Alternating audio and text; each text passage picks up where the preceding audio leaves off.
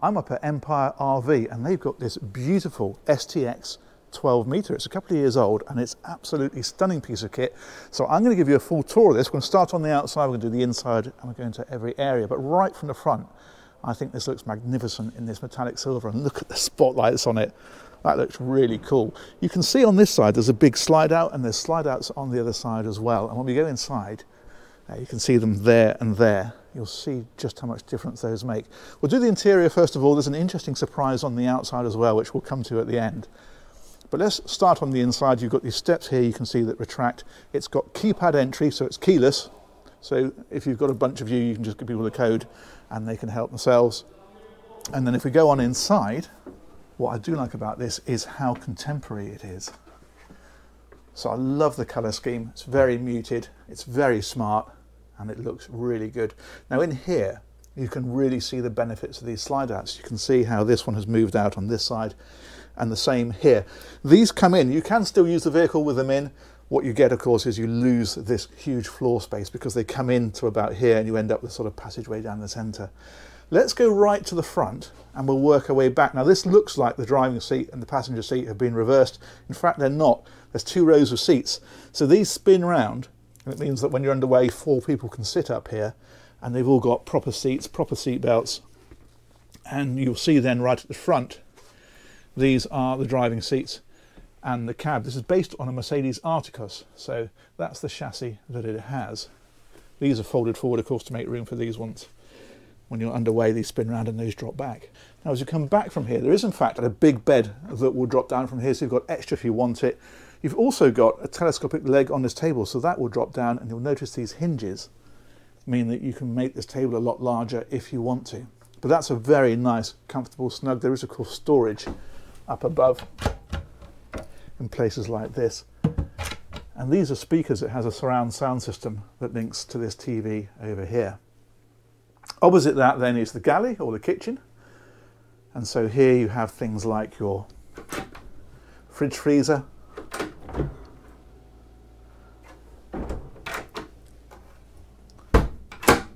And then across here again, more storage in places like this. And then it's all electric cooking. There's a generator on this vehicle, and there's also solar panels on the top, so you can power a lot of it from that. This one here is your bins. This one's a dishwasher. And then your oven is on that side. A couple of other things to show you while we're in this area. This is the control system for the vehicle. So on here we have it on lights at the moment. There are presets, so you can hit this one here, for example, at night, and it just dims everything down. You can see these sliders are the dimmers for each one, or if you're leaving the vehicle, hit that one and the whole lot goes off. This button here then, and everything springs back to life. So that makes life very easy, but as I say, you can adjust these individually. What else have we got? If we hit this one here, that's showing you the slide outs. You'll see there's a top on here as well. So this raises up to give you headroom in the back, and I will explain that in a moment. You can see it's got an alert that the entrance door is open. That's your climate control. So again, your different zones. Garage rather gives away the secret that we've got coming up at the end. Water systems are on here as well. And that one is taking us back to lighting. This is a Ray Marine system. If you follow my Aquaholic channel, you'll have seen those before. And just while we're here as well, this is the leveling system, so that when the vehicle is parked, there's jacks that go down, lift it off the ground and level it, so you can keep it completely flat. Opposite here then, we have big storage area in here, and that's that TV that we mentioned. You can see it's got the Harman Kardon soundbar above it as well. And then as we head on back down the vehicle, this is the bathroom. Now there is a door that slides across here, like so. So obviously you can have some privacy, and then there's another door here, so it closes this area off completely. But it's a really big area because it's the full beam of the vehicle. So toilet is here. There's a very nice shower. It's a rainfall shower, as you can see.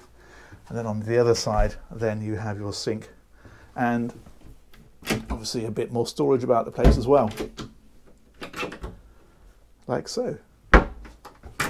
And as we come right to the back then, you've got these steps that come up, and this brings us to the completely enclosed bedroom. Now this is where you have the raised height. So when this vehicle's on the road, this is dropped down and this comes down. That is actually the height of the vehicle. When you're stopped, you raise it up. That's what gives you the headroom in this area. It's a proper bedroom though. Look how you can walk right around the bed. There is, of course,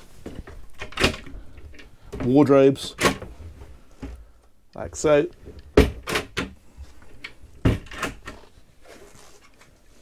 And then you've got more storage underneath here. Another TV system in here. And then all these blinds are electric, same on the ceiling. So there's a big skylight on the ceiling and then you've got the blind that comes across, as you can see. But that is a really lovely area. Very nice indeed. So you've got sleeping there. And as I say, you have got sleeping up at the front by dropping that forward bed down and by converting the seating. Very nice indeed. Let's go and take a look around the outside. There's one thing in particular that I want to show you out here. So come back down these steps. Now there's quite a few systems in underneath places like this. So this is things like the tank.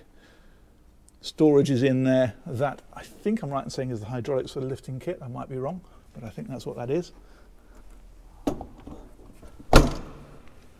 And then here, again, more systems and more storage. And we can go all the way forward.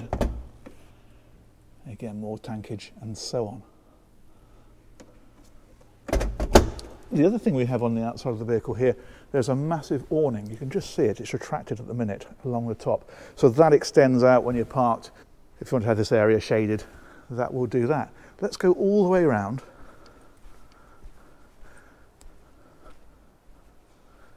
There's a smart bit of kit, isn't it? And then down on this side, again, these are systems and storage. As you can see, those there, for example, are the bases for the jacking system. So when you're parked, you put those down, the jacks come down on them, and that spreads the load. So if you're on a soft surface, they still work. That's the hot water system in there.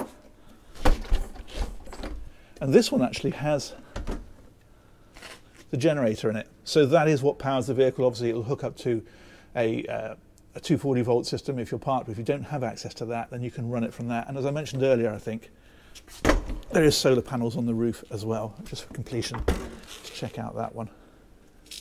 There we go, that's some of the plumbing systems in there.